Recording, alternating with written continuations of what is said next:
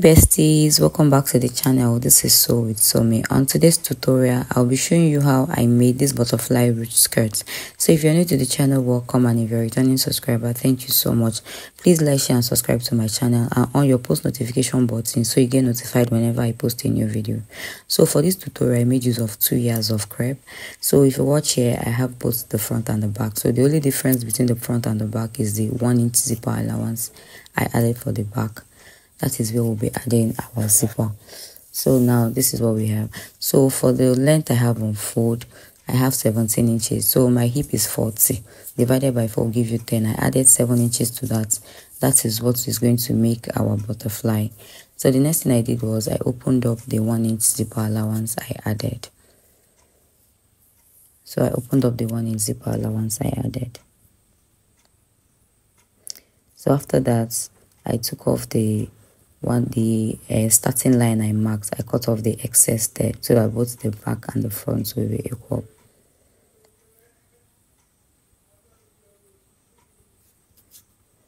So on that point, I'm going to take off 1.5 inches for my skirt band.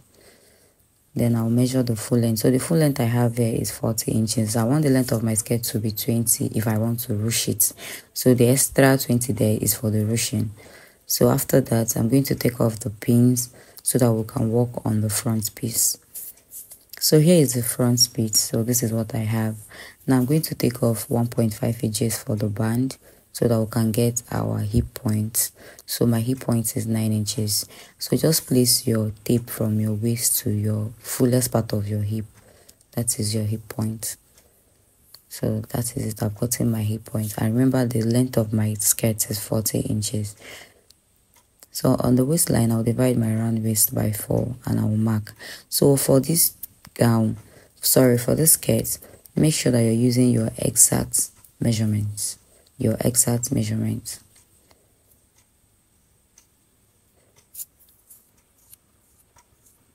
So on the hip line, I'll divide my round hip by 4. I'll mark. So mine is 10. So I didn't add any allowance to this because my fabric was a bit stretchy. But if your fabric isn't stretchy, you can decide to add 1-inch allowance. So now I'll connect both the waist measurement and the hip measurement together this way.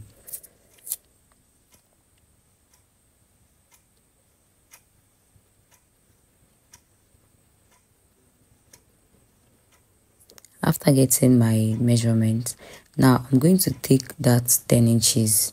Remember on the hip line, I got 10 inches. So if you measure, I have 10 inches, which is 40 divided by 4, that is 10. Now I'm going to take that 10 inches all the way down to the full length. So watch carefully. If there's any place you're confused, just watch it slowly, you understand. So now I'm marking that 10 inches all the way down to the full length, making sure that I have the same. That is why as I measure, I will mark. As I measure, I will mark, then connect the lines. So this way I'll have equal lines from the hip line down to the full length.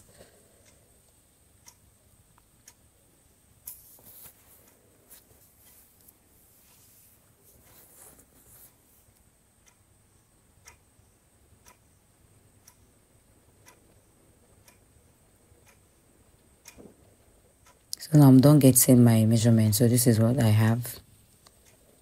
It's that easy. So, and remember that we are still going to mark this measurement on the other side. So the easiest way I do this, I use my pins to mark out the lines. So here I'm just spinning it all around.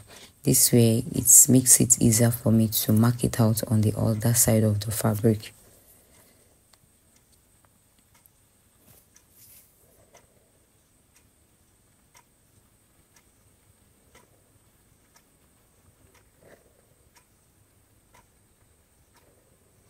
So now I've turned it to the other side.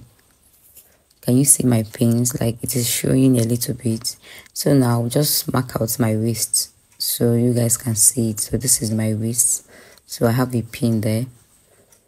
Now I'm going to connect it following the pins I marked out initially. So I'm just going to follow the pin. And if you watch carefully, like this chalk somehow matches with some part of the crepe material.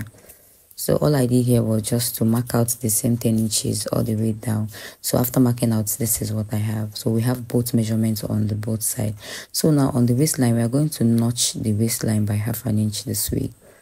So on that point where we have our waistline, we're going to notch it in by half an inch. Now this is what I have. So I'm going to take off the paint.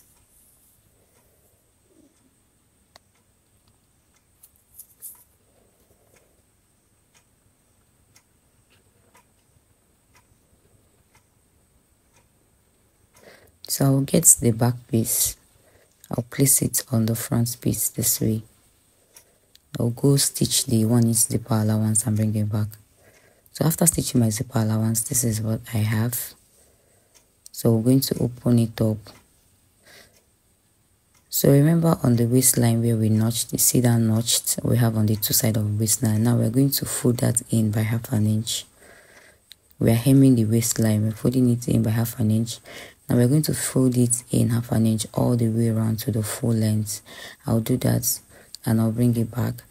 And as I hem the other side, I'll equally do the same for the other side. So whatever I do for the back piece, I'll equally do that for the front piece. So just like I did for the front, the part where we notch, we're going to hem it in. So I'll do that and bring it back to show you what I have. So after hemming it all around, see what we have. Do you see how neat the hemming looks? So this is what I have.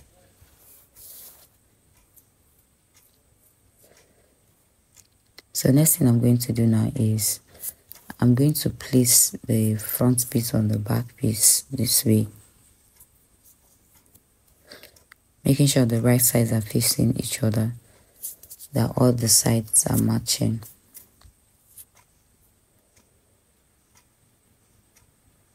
Now I'm going to stitch on that line that we've marked out, where we marked out our measurements.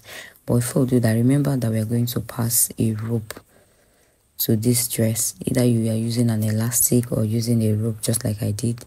We need a channel for it. So I'm going to mark in half an inch from that, my allowance, from my measurement. Remember we took this measurement. This is our correct measurement. So from that measurement, we are going to mark out half an inch.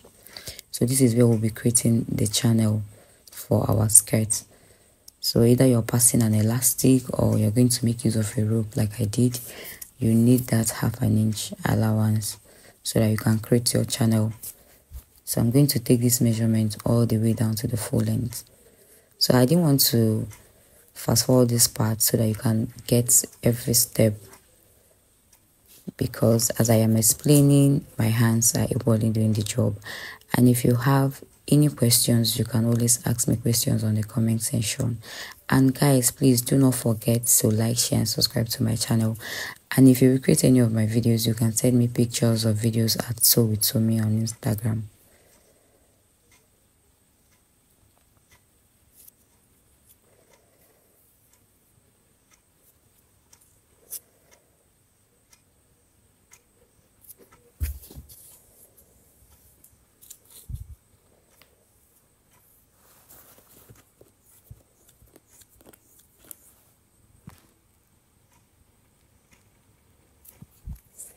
So after marking out my half an inch, this is what I have. So now I'm going to take it to the measure and run a stitch on the first line and equally run a stitch on the second line. So whatever I do for this side, I'll do that on the second side. I'll do that and I'll bring it back to show you what I have. So after stitching, this is what I have. So this is my butterfly ruched. So I've created the channel already for it. So now I have ropes already and the length of my rope is 30 inches. So I'm just going to pass my safety pin in through this way. Now I'll start passing it in through the channel we've created already.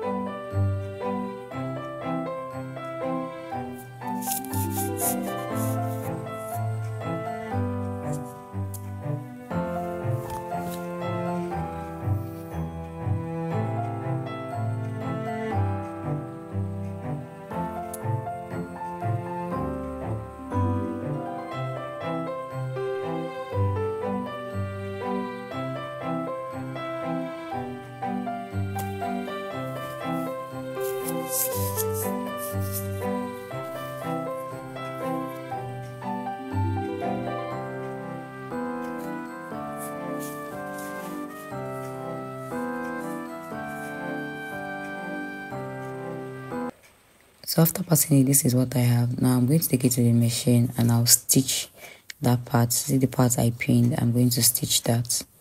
So after stitching, this is what I have. So I have my band here, and the length and the width is 4 inches. So I'm going to fold it into 2 this way, and I'll pass it all around the waistline using 1/2 inch. And after that, I'll add my zipper and I'll do that and bring it back. After stitching, this is what I have. This is how everything came out looking. And here I've equally added my zipper allowance, so this is how neat everything came out looking. So if I want to ruche it, I'll just drag up the rope this way, and I'll equally do the same on the other side depending on the length I want my skirt to be. So this is how easy it is to draft out. So thank you guys so much. Do not forget to like, share and subscribe to my channel, and on your post notification button so you get notified whenever I post a new video. I'll see you on my next video. Bye.